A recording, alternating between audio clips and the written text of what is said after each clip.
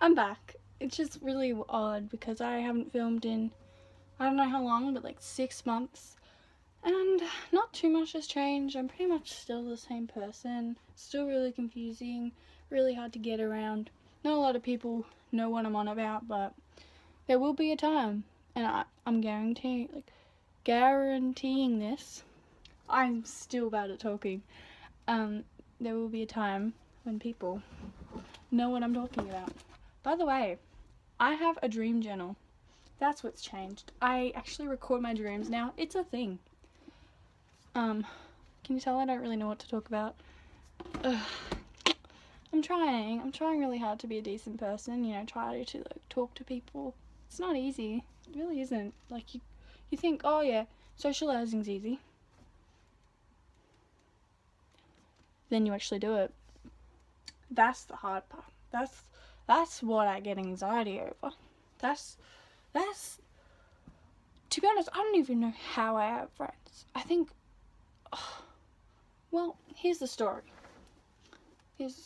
And this is going to bring up a lot of people, and I'm not going to name names because I'm not that kind of person, and a lot of people are going to hear my side of the story and think it's bullshit, but it's how I feel. It's how I felt. And these aren't, I don't know, I feel really, black does not suit my personality. Even though I wear it a lot, it doesn't really suit my personality. So I kind of feel weird wearing them. Anyway, what was I talking about? Oh yeah, my journey of friends. So in year 7, holy fuck, I hated the year 7. I really did. It wasn't my year. Wasn't my class. Wasn't the most enjoyable part of my journey so far. So, you know, I had a really big group of friends, and most of it was friends from primary school. Other people were friends from other friends in classes, and we all just mushed together like mashed potato. I'm just going to call it the mashed potato part of the journey. And it actually was like mashed potato. Because when everyone left, it felt like something just pushed me down. Like, not everyone didn't leave. Like, I'm making it sound really, really bad. No one really left, but people did, like, you know, leave the group. And it got smaller and smaller, and things happened between those people, and I don't really know what exactly happened. Things happened, I suppose, like, and people didn't like to talk to each other, and it was just a big mashed potato. It was just a really big clunk of mess, really. And I was the odd number out of the people left. I was like the one always squished to the side of the benches. I wasn't really enjoying myself. I haven't found my I'm really bad at talking. I'm trying to say that I didn't really know how much worth I had. I didn't think I was like a really up there person, but I did not like the way I felt treated. So I made the brave decision to talk to a girl in my math class. And there's a red splodge here, and I don't know what that's from, but let's just ignore it because I have to learn how to ignore things. And I'm not good at ignoring people, and I need to do that sometimes because draining people need to be ignored, unfortunately. Need to learn how to do that. Have you noticed? I'm wearing my shirt. Told you, I wear this shirt way too much. Anyway.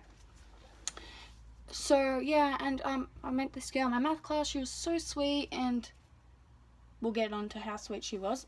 There's limits to people. You learn. Yeah, she was so nice, and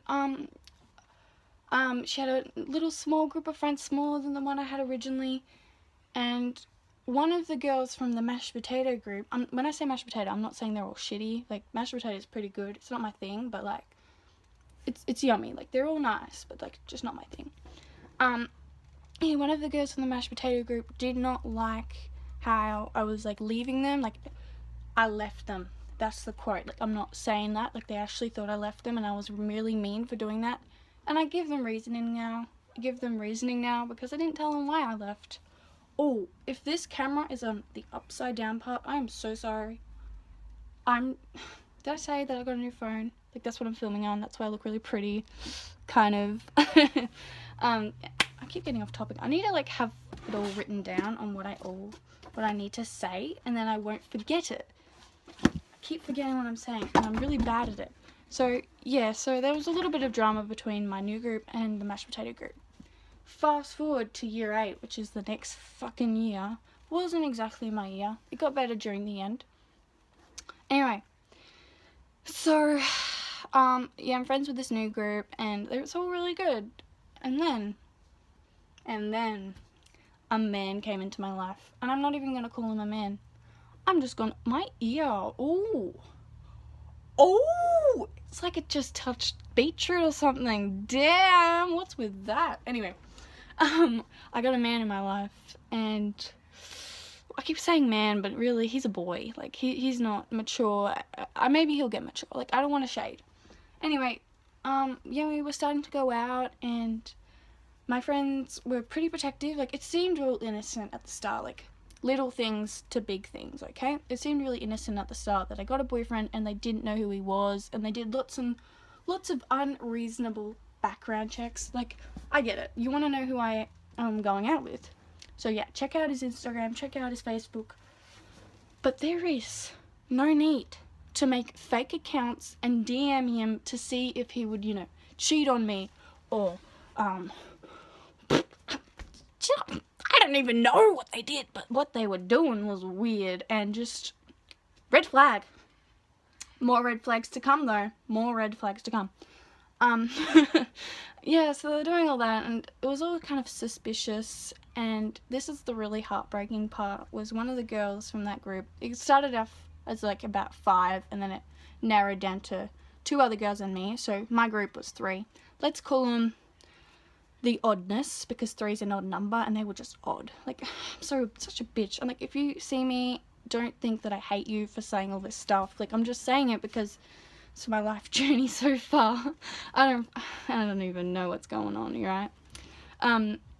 So yeah, the heartbreaking part was my guy. I'm not even gonna say his name. He's so mean to me right now. That guy, he was talking to this other girl that was in my group, and they were talking kind of like flirtatious, like during class, like risking it for some sort of biscuit, you know what I'm saying? Like, they were wanting to talk to each other, and it was like a little bit, I don't know, I cried a lot over it. Anyway, it ended up really ugly, and we did a really long FaceTime call all together, like, well, not with him, but like all of us girls together. They thought they could keep it low-key, like with me and this other girl, like FaceTiming, but it was pretty obvious that the other girl was on the other phone, like she was on the phone with her FaceTiming me, as if like it was just her and me. But I've got smarts. Like, I heard that phone call. I heard it. I heard you switch on. I'm not dumb. I'm probably making no sense, and I'm so sorry about that. I'll probably put a little bit of a disclaimer, I think the word's called, in the description. Anyway, so that was year 8. Year 9, it's almost 10 minutes. I'm so sorry. Year 9, oh my goodness, holy macaroni and cheese. It was something, wasn't it? Well, you weren't there, I'm about to tell you. I say wasn't it, like, as if you would know, but you're going to know, because, whoa. I am a nice person. I'm not going to say that as if, like, I'm a saint or anything. Like, I flip out, I suffer from anxiety, I do a lot of weird shit, like, just one of a kind of a person, you know? Anyway, have you ever met a person who's the complete opposite of you? Just let that sink in, like, let that question sink in, and think about it during this process of what I'm about to say. Because I keep moving along, it's probably going to piss people off, but I get uncomfortable. Like, if you think this is annoying watching me move around a lot, then you do not want to sleep over at my house, because I move a lot during the night. It's just, I can't get comfortable. I just can't. I've got too much energy inside me, and it's bubbling around like boiling hot water. Can't settle down. Anyway, so yeah, she was the complete opposite of me, this new girl. I didn't exactly clarify how I met this new girl, but after that friendship ugliness of the Oddness, 3 Oddness, well, I'm included in that, I left and made friends with some new girls, and we were all split up in year 9, except for that one girl who was the complete opposite of me. Anyway, yeah, you know, no shade to her. Like, she was really nice. She, because I want to be a book writer, she was really, you know, helpful. She was very good at spelling, so I thought at the start, like, great, this is literally like a blessing that I've got this good person in my life. But there's a difference between being two complete opposites and one yin-yang. Like, you know, a yin-yang, how they have, like, those complete opposites but they mix.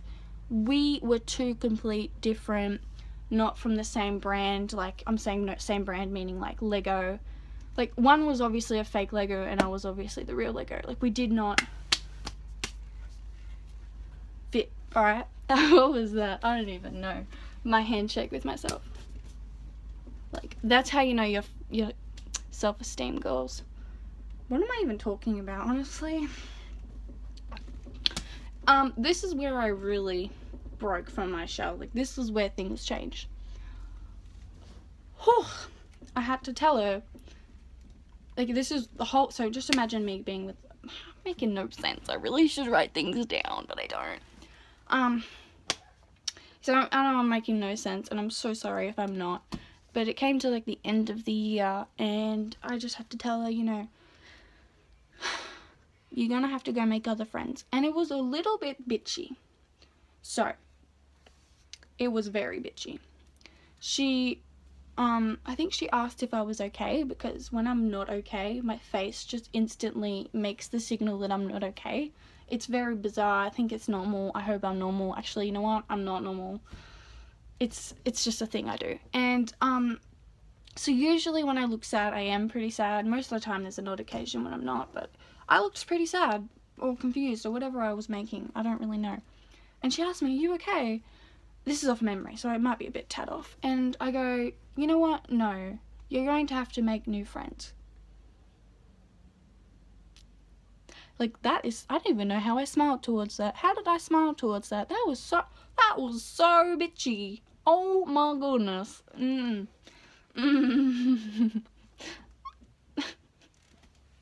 How did I do that? How did I do that? I don't know how I did that. Yeah, and she was like, this is where my heart actually shattered when she said this to me. So after I said that, and it was a little bit bitchy tone in, she said to me, I don't have any other friends. Now, I'm going to end it here, but I'm just going to tell you that that girl, still to this day, has barely any friends, and every time I walk past her, she death stares me, and I have to awkwardly look away because there's still that guilt inside of me. But you know what? I think the lesson here is you grow up, and sometimes you're going to have to push away the negative energy and focus on your heart, because if your heart fades away because of letting people, like, bringing people up too much, then you're going to lose yourself. And the worst thing in life is to lose yourself when everyone else is confused as well, because being in a world that's confusing and you don't even know yourself is like it's like not even livable. Like, I've never been depressed because I've never lost myself, but you can always find yourself. What am I even saying? I don't even know. Bye. I'm starting to make no sense, and when I start to make no sense, that's when I gotta leave. So I gotta leave. Bye.